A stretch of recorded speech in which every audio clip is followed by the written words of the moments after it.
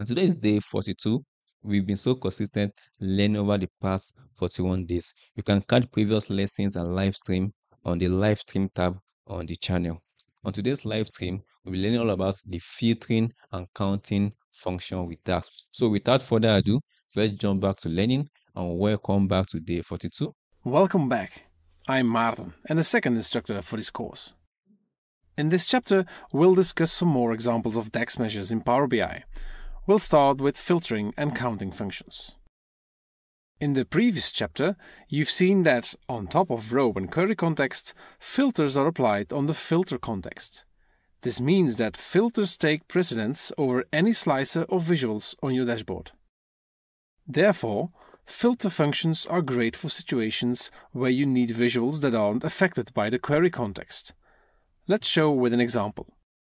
Suppose you're creating a report with lots of slices and visuals that interact, but you always want to show the total sales value on a summary card that is not affected by any selection.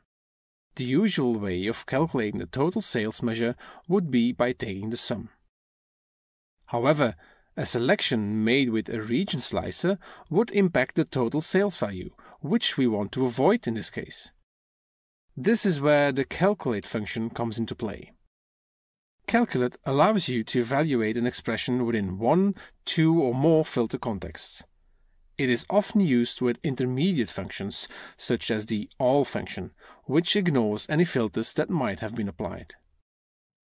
As a result, a region or any other slicer won't affect our calculation, which is what we want for our summary card in this case.